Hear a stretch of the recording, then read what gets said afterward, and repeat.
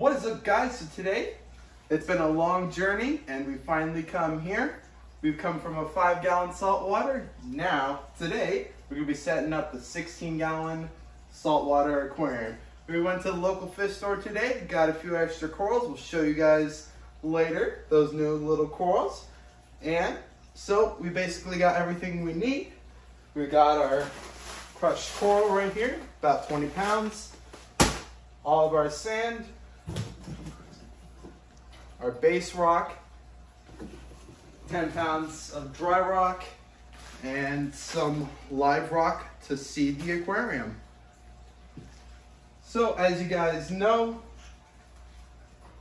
the corals in there are starting to get pretty big in the 5-gallon tank. So eventually when they outgrow the 5-gallon, they'll be moved to here.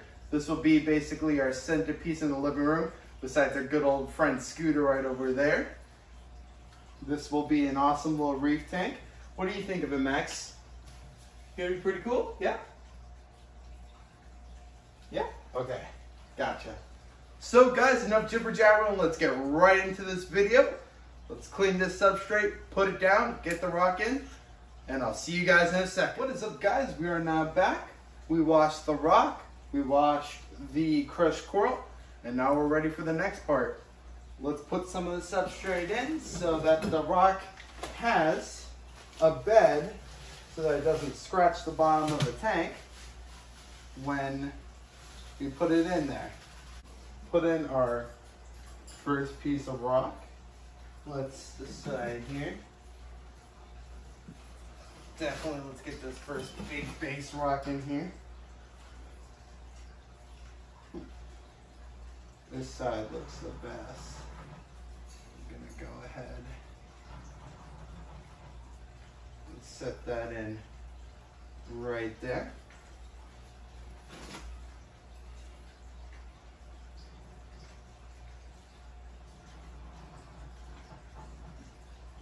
From here, we're just gonna build it up.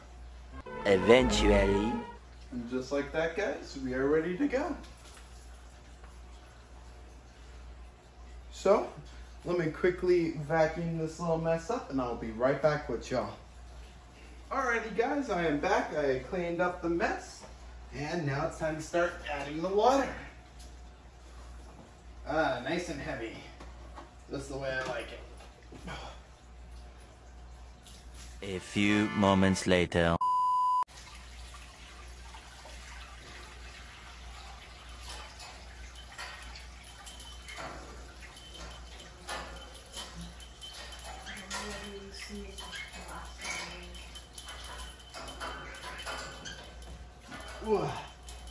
And just like that, she's full of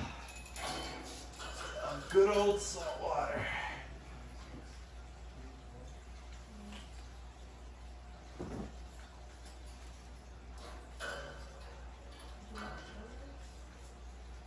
Here she is in all of her glory. So, as you guys know, the next step in setting up this aquarium, we gotta go ahead, get everything plugged in. I'm gonna take a quick break because that was heavy, and I'll see you guys in a second. What's up, guys? It's been about a week. We let it clear up, start cycling. So now let's do an update on this tank. As you can see, it's looking very good. It's fully cleared up. We are starting to see some diatoms on the rocks, which means it has started the cycle. Very good. And we made a few little touch-ups here and there. So we replaced the lid with this for our light. This is egg crate from Lowe's, a big sheet of egg crate.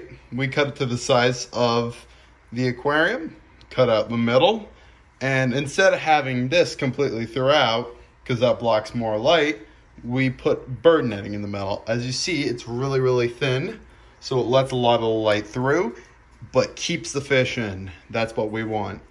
So, this was a quick, easy $12 lid. Works perfect, and still allows for good aeration as the filter hits the water, creates that. And with all the surface tension and oxygen exchange, make sure it maintains pH. With saltwater, pH is everything. On average, a reef tank is about 7.8 to 8.3 on the pH scale. And with this open air design, it allows it to maintain about 8.2 is what my personal observations have been on this tank so far with this open air design. So that's right smack dab perfect where I want it. And it plus looks really, really good.